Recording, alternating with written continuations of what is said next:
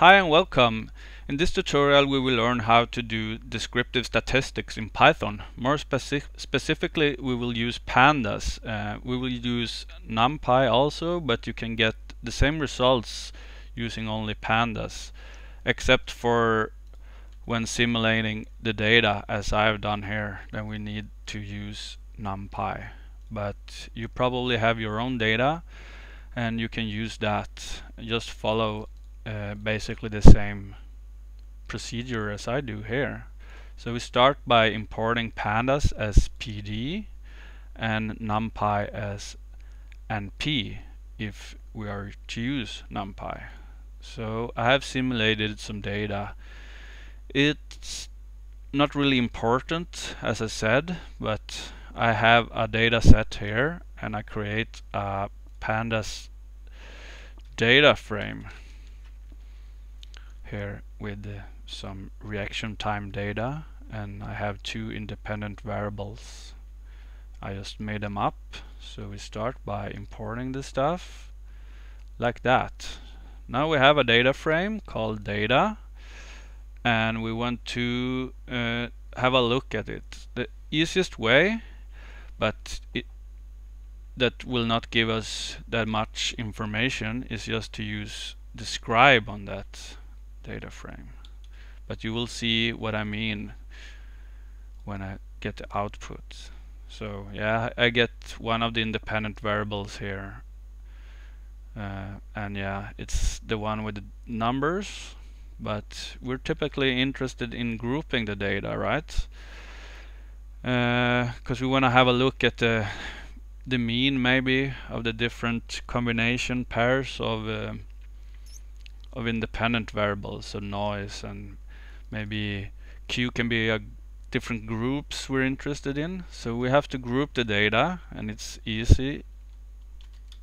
We call it group data, a new variable that we use the group by method that can be carried out on the data frame object we created here earlier.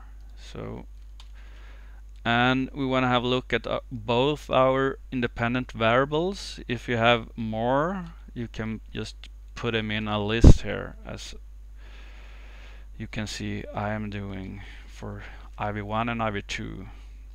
So this will group our data, and we can run the same describe method on this data. But we want to have a look at the RT, because we don't really care about the mean of the ID. That's just the number that each subject have. So that's not really information we are interested in, right? So let's do describe and spell it right, like this. And I unstack the output also. It will give us a nicer table like this. So here you have the pairs: noise, group 1, noise, group 2, noise, group 3, and so on. And you have in the column names, you have mean, standard deviation, and so on. So you can see here, pretty neat. Yeah, you have the column names here, so you know which IV or independent variable that is in each column, in which column they are. Right, so that was pretty simple, right? But maybe we just want to look at the central tendency, the average or the middle of our data.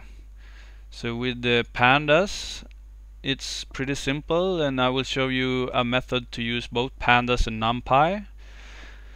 And I think that these methods are the most common methods when it comes to doing descriptive statistics in Python.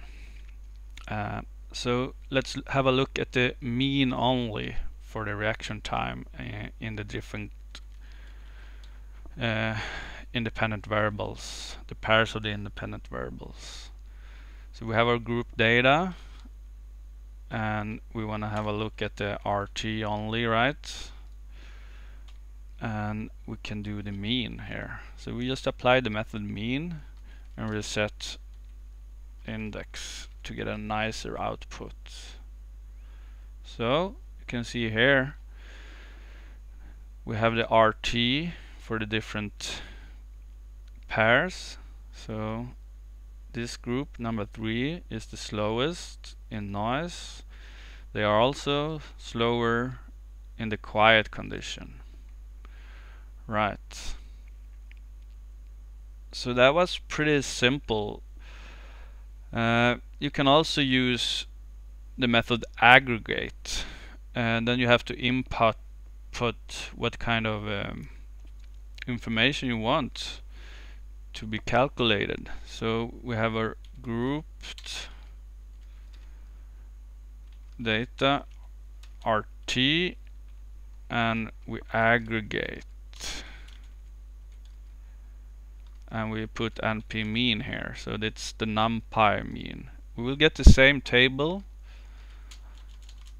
as just doing mean, but you could input other NP NumPy methods if you'd like to. So right, let's see. Yeah, see, it's exactly the same table, but maybe you want to have a look at the standard deviation or something.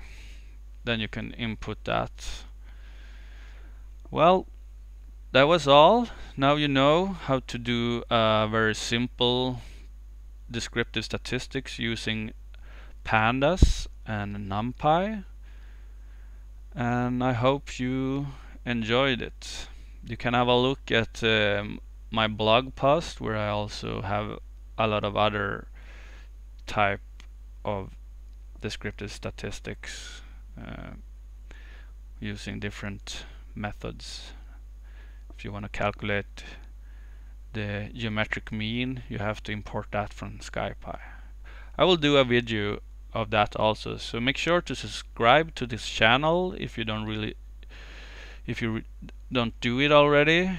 And that's all. Thanks.